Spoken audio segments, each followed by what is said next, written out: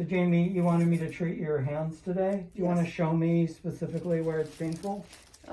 Kind of along my knuckles here, and then also on this side, my palm a little bit, and this finger is... Okay, swollen. Yeah. And same on both? Yes. Okay. And as you know, because we've done acupuncture before, it's not at all painful.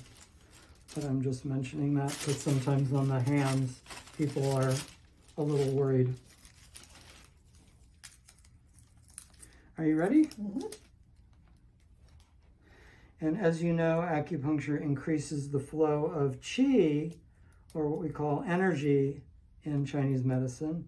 And by doing that, it reduces the inflammation and helps to lessen the pain.